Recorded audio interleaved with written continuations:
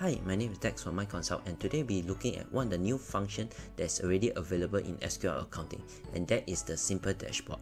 Alright, so to do this, you just need to open here, Inquiry, come to Dashboard. Alright, click Dashboard here, and the dashboard screen will then appear. So we actually find this dashboard really helpful for business owners to understand their business better. So let's say, for example, the ratio analysis provide you an average number of days your customers takes to pay you here, as well as things like what are your gross profit and your net profit in just a click of a button. Alright, outstanding orders will then give you things like how many sales orders are not fulfilled yet, and then from there you can actually chase your team and say, hey, I need this all delivered and invoiced.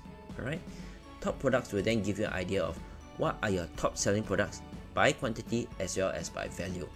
Users can also then select what is the date range you want to give you a better overview of, like, say example, a 3-month period, what are the top 3 selling products based on quantity as well as value. Alright, so to us, all this information in your fingertips can actually help you focus on what's important in your business.